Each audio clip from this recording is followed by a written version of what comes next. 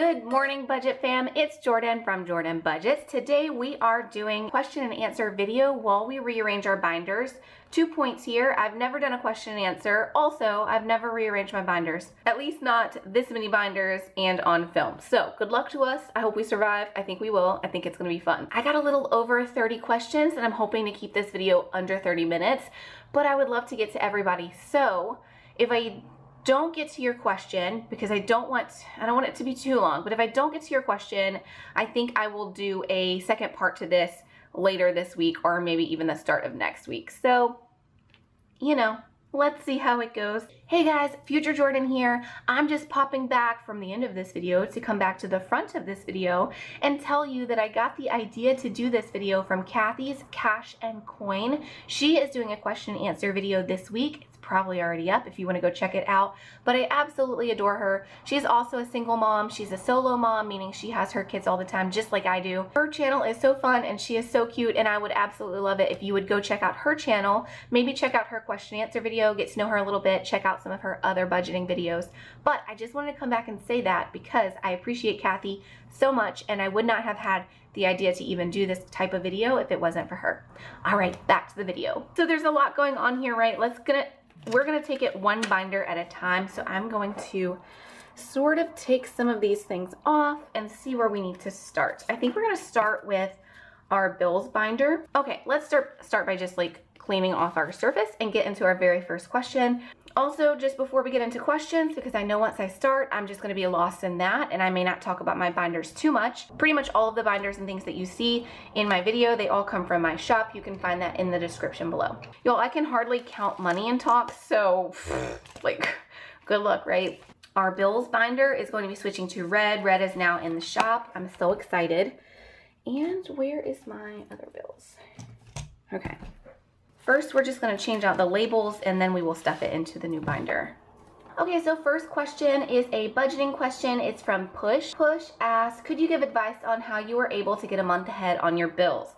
So I get this question a lot, and I actually got 1 month ahead by saving my stimulus check.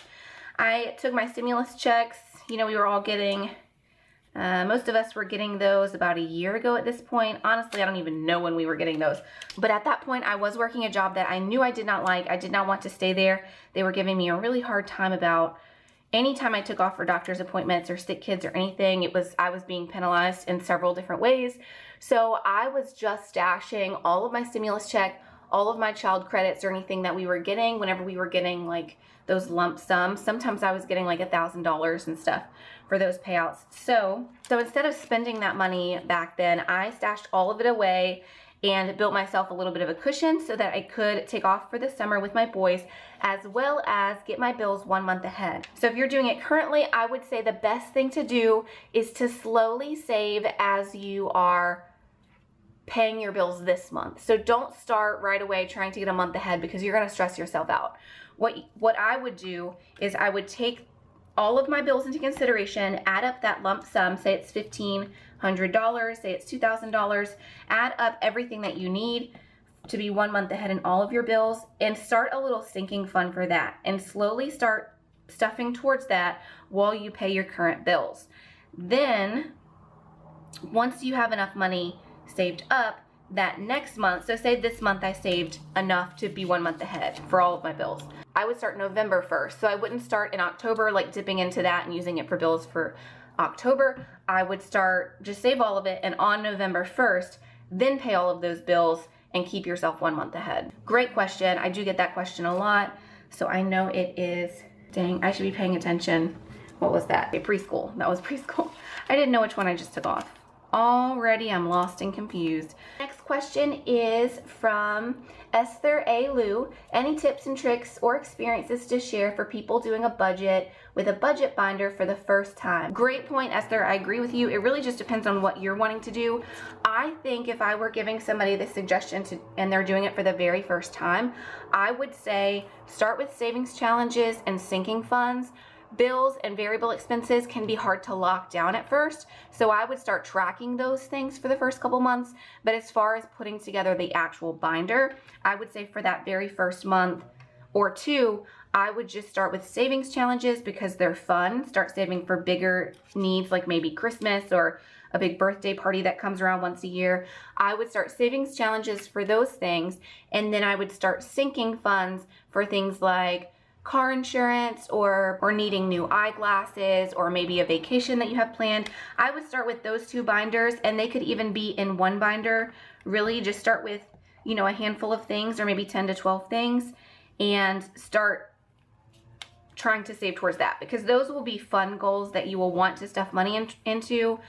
At the same time, you should be tracking your you should be tracking your bills and variable expenses during that time, and then you'll start to see like, oh, if I stop eating out every single night, I'll have money to put into my sinking funds. So it's just, to me, those are the 2 really more fun binders, and so I would start there just to keep yourself motivated and give yourself something to work towards and to get your spending in check. Next question is a YouTube question. It's from Brittany Budgets.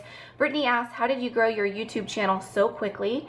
What has been your favorite part of this style of budgeting? So that's 2 questions from Brittany Budget. So Brittany, honestly, I would have to ask you guys what grew my channel so quickly. I'm not sure what has made people want to come or stick around. I really appreciate those of you that do, but I'm not sure what really made my channel grow so quickly. I will say that I've always uploaded consistently, and whatever that looks like for you, I think that's important to get picked up in the algorithm. So if you upload once a week, stay uploading once a week and keep it consistent. Don't try to upload 3 videos one week and then not upload for a week and then, you know, something else. I do think that's helped me get picked up, but really I can't say too much as to why it has grown as quickly as it has. I'm very, very appreciative, but when I figure it out, I would be happy to let you guys know. I am just very happy to be part of this community, and I'm just as shocked as you guys are that it's growing so quickly, honestly. I didn't tell my family about it at first because I kind of thought it was just gonna be a little hobby that I didn't, you know, that was just a little part of my life. But very quickly it grew, and I'm so appreciative of that. But I ended up having to tell family and friends pretty quickly because I was busy all the time because of Etsy and YouTube, both of them. I would be happy to hear from you guys though, what you think makes some channels grow more quickly. If you have any advice on YouTube, there are some really good YouTube channels that are targeted towards educating all of us on how to grow your channel more quickly and how to make videos and that kind of thing. I tend to watch those channels if I need to learn a new editing like technique or something, but I think some of those websites can be really helpful, and I will be happy to share more with you guys as I learn myself, you know.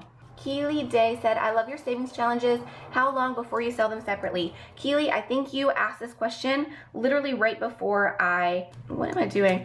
Guys, if I get these mixed up, somebody let me know. I think you asked this, Keely, right before I put them all up individually. So the savings challenges are up in my shop at this point, and they're all listed individually. They were in like little sets, and it was kind of confusing to find what you wanted. And a lot of people wanted one, but not all of the other ones. And so I went ahead and listed all of those separate. They are on sale right now. Typically they're going to be $1.30, but because I just did that in the shop, I listed them at 97 cents. They're 25% off right now, so that is fun. If you're interested in getting those savings challenges individually, please visit my Etsy shop because it is there. So thank you for asking that, Keely. That is a good question. It took me a little bit longer to get those up individually, a little longer than I had planned. I think I told you guys I was gonna have them up by Wednesday, and then it was up by like Saturday or Sunday. I was just a little late getting some of those up, but they are up now. Thank you for asking. If you're looking at this category like, wait, what? Yes, so this will be not a conversation for today, but you know, stuff kind of hit the fan yesterday. I'm filming this on Tuesday morning. So basically right after I uploaded that Monday video for you guys, like craziness broke out. So I will be talking about that very soon. So the next question is Mom of Two asked, how do you start a budget with the cash envelopes? How does Etsy work? Do you regret starting a business there? So I already kind of talked about how to start budgeting with cash envelopes. I would love to make a whole video on that, but if I were to just be completely starting from scratch, just the short answer would be to sinking funds and savings challenges. But I think I will make a whole video on how to start cash budgeting. I have a similar video already, but it's kind of old, and y'all know my channel's only a few months old, so it's not like old, but every single week I learn a lot on Etsy and YouTube. So there are some older videos from like last month that I would love to update. I get a little bit better in front of the camera every single week too, because I'm just like more used to talking to you guys. I feel so comfortable talking to you guys at this point, and it didn't necessarily start out that way. Not that I didn't want to talk with you guys, but you know, when you first turn a camera on and it's just your hands, you're like, oh, what do I do? You know, you're just more quiet and stuff. So, the second part of that question was, how does Etsy work? Do I regret starting a business there? I would love to do more videos on Etsy and kind of explain the ins and outs of Etsy and things that I've learned. Oh, we're changing this binder to red. But Etsy does have a fee for using the platform. I don't regret starting my business there, but if you watch my video from earlier this week, you will see that I've had some bumps along the way. I've had some challenges with them. I do really love and appreciate the platform. However, if I would have known that YouTube and Etsy were gonna blow up as quickly as they did, I may have just created my own website and saved myself the time. My goal for my first month of Etsy, and you will see in my video from earlier this week, I had 400 sales on Etsy the first month. I had a goal of making, I think I wanted to make $80. That was my hope. I was hoping that I would make $80 on Etsy for the first month. And so you guys blew me away by the support and the love that I've received on Etsy and on YouTube, because I think when I started Etsy, I maybe like almost had 1,000 subscribers. I'm almost at 4,000 now. So again, shocked and so thankful for all of you and all of the support I've gotten. But I will say though, yes, if I had to pick a side, I would say yes, I'm happy I started with Etsy and it's been a good platform. Y'all know if you saw my last video, they make me a little nervous.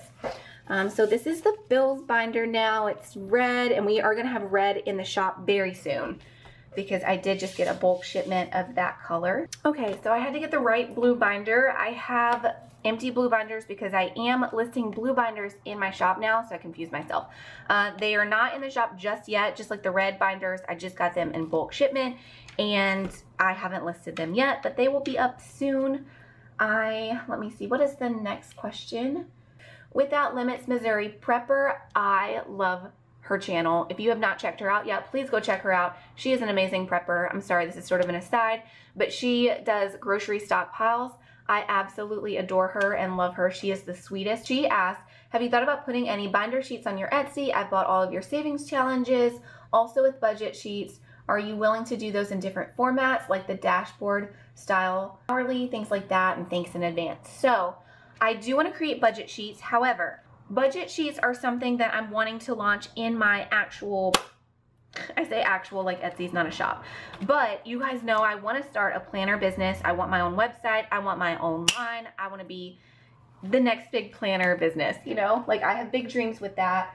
And I am launching, hopefully by January, I'm going to be launching my very first launch. So more like specific budget sheets and different versions of those budget sheets are something that I definitely want to do, but they will be in the planner business that I'm creating. That's going to be kind of a separate line than Jordan Budgets. It's going to have like an actual name, not my name. You know, it's going to be a planner line with its own website. So that is something that I'm working on behind the scenes, is creating different layouts for my planner business, as well as including different budget layouts. And it's going to be something that I'm hoping you can mix and match and create exactly what you want. I love planner styles that are like that. So yes, it will come. Will it come right at this moment? Not quite. I will get there. And I do appreciate you, Without Limits Missouri Prepper. You do always purchase from my shop, and you are always commenting on my videos, and I appreciate you, and I love you, and I love our chats. She has the cutest kids. Seriously, one of my favorite YouTube channels. Okay, so I am gonna chat about this binder just for a second, because I guess we can get into it in another video, but this is my everyday carrying binder. I'm completely changing things up. I don't have my cards in here right now, but this front sheet, I'm gonna have my cards. My passport will be like that. I was using this blue binder, but I just like this a little bit better. And you're gonna have questions about how I'm setting this up, but we can get into that in another video. Latina Budgets asks, what is your experience starting an Etsy shop? what was the game changer in increasing your sales? I did dive into my experience as far as the negative in my last couple videos. There are a couple negatives, and it mostly just has to do with them not having a phone number to call if you have an issue. Other than that, it's been all good. They do have a lot of fees, more fees than I think a lot of people want to pay, but not having to set up and run my own website, I adore and love that. Especially when I'm trying to create a website for something completely different. I think for me, it is working as long as they don't completely shut me down for some reason, which, you know, if you watch my last video, they did that once. They did apologize and put me back up and said that it was just a glitch on their side. But, you know, when that kind of stuff happens to you, it makes you a little bit leery of the platform. There's a couple things I just wish they would get it together with, but, you know, I like it. Overall, I like it. And then what was the game changer in increasing my sales? I really don't know. I think that Etsy brings me about half of my traffic and YouTube brings me the other half, if I remember my kind of like my analytics over there. And I think maybe using tags helps me out. My pictures aren't the greatest. I really want to update those and make them like digitally on the computer so they pop out a little bit more. I haven't done that yet, but I do think that being on YouTube and you guys have been so supportive and that has helped. I'm about to put something in this binder that you guys are gonna be like, where did that come from? Just prepare yourselves. It's also something that I'm working on behind the scenes, so you will see. Next question is from Budget With Me Paris V. When do you hope to start your new business that you have been saving for? I hope to start that business in January. It has been falling behind because Etsy has been like booming a little bit more than I thought it would be, and that has been amazing. Also, my income changed, so I need Etsy to be booming or else I'm gonna be working at KFC. But I do hope to put a bigger emphasis on that in my own time and have it launched by January. So January, I hope to have an undated version because I know people will have already bought their planners for 2022. So I hope to launch undated materials for that first maybe year or maybe until August, because people tend to buy stuff again at the start of like a school year and that kind of thing. So maybe in August I'll launch dated ones. I do want to kind of test the waters with an undated planner and options in January. So we will see. I'm so excited about that. I've been working on it every spare moment I get, which again is not a ton of time these days, but it's very fun to think about and like prepare for. Nasiba, I hope I'm saying your name right. I absolutely adore you too. Nasiba, you are always one of my first people to comment, if not the first person to comment every single video. And I love getting to chat with you and I appreciate your support on this platform. Nasiba asked, are you going to have a Black Friday sale on your Etsy shop or are you going to do Cyber Monday? I don't know at this point. I probably will at the minimum put all of my savings, all of my printable options on some kind of a sale because and or maybe I will launch some new items around that time. As far as my stuff that I print, that I create and then I ship, all of that stuff is really as low as I can get it and still get myself some kind of profit. I don't make a ton of profit on any of that. I consider YouTube and Etsy sort of as a joint dealio. So like I don't make a ton on Etsy as far as what I get to actually clear. I just feel like with my YouTube and you guys supporting me, I want to make these things for myself, so I also want to create it for you. Now, I do make money. I'm not trying to say that I don't. I just don't know that I could make it much cheaper than I already have it, is I guess sort of the point. So we will see if I'm able to swing that and sort of, you know, what I'm able to do there. Budget With Me Paris V. Let's go back to her for a second because I did not answer her full question. She said, are you and the kids excited to move out of the state? I'm from the UK. What's the best thing about living in the South? I've always loved the idea of living in a small southern town. We are very excited to move state. I think my kids are very excited just because they are kids that love change. I know a lot of kids don't love change, but they are excited about it. I also think they're a little too young to grasp all of the differences that will happen, but they're very excited. I do love living in the South. I've lived several different places. I don't think I've ever talked about it on this channel, but I've lived in Costa Rica and Nicaragua for about a year and a half total of my life. And so I've lived in other countries for a little time. I lived in Utah. I was in Colorado for a very short period of time. And then I came back to Mississippi. Oh, and I was in Hawaii right before I came back to Mississippi for about a year. So I've lived other places. I do love the South. I am a big believer that you kind of make everywhere. You make everywhere what it is. Every place has its perk. I absolutely adored Utah because it was very family focused. It had a ton of things for families to do. I loved Hawaii because it's Hawaii. It's got the beach and it's got just a kind of a chill vibe. I love living in other countries because it was great to meet the different people. And yes, I have loved living in the South because the people here are just really friendly. Also kind of a laid back, like chatty vibe. It's a different laid back vibe than Hawaii for sure, but the people here are just more chatty and, you know, friendly in some ways than other places. And also, yes, the South does not feel as crowded as other places. It feels nice to kind of have some space. And the South is also very cheap comparatively to other places. It has its benefits. I will say, though, the area that you are in, I'm sure has its benefits too. And there are reasons to really love everywhere that you live, I think. If you are in a developed and free country, I may be speaking from a place of privilege. You guys may be in an area or a neighborhood that is not the greatest. And I completely respect and can see that viewpoint too. If somebody is to say, well, that's not my experience, I live, you know, in this particular place, I completely respect and understand that viewpoint too. I just, in my own life where I've been, I've really enjoyed everywhere that I've lived, and so it's really hard for me to narrow down exactly where I want to be or stay. I definitely do not think we're gonna get through everything. So far we have stuffed this is our weekly spending, this is our bills, this is our sinking funds.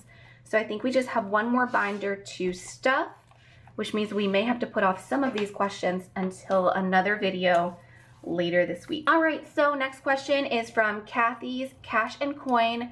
Oh my goodness, I love Kathy. She asked, do your boys know about moving? If so, how do they feel about moving? My boys are very excited about the move. I have brought it up with them. I always bring things up with them in a positive way. You know, like, isn't it gonna be so exciting when we get to move and we get to see, maybe live by snow, or maybe we'll get to live by a really big dinosaur museum. Like, maybe we'll get to live by a zoo. I just throw out all these things to them, and I know that wherever we move is gonna have more than what we have here. It's really the downfall of living in a small area is that there's not a ton of options, you know, to get to. So I pump it up in a way that they're still young enough too that they get really excited about it and they're happy and ready to go right now. I did bring the downside up with them recently though, and I said, you know, whenever we move, the only downside is that we're not gonna live by Nana and Papa, which is their grandma and grandpa. And both of them, when I said that, they were like, oh, well, we don't wanna move. And so they're excited about it. I do think that it's gonna hit them a little hard at first, just like all moves do. Even though I'm the one planning the move, I know from experience in moving around that moving can be emotional, and you have your really good and really bad days at first, just because change is, I think, naturally difficult for everyone. Even if you like change, like, it's hard at first, you know? So they're excited, but we'll see. We'll see how it goes. I think it's gonna be really good overall, and I'm thankful that they are only 5 and 7. I guess by the time we move, they will be almost 8 and 6. They're still relatively small. Okay,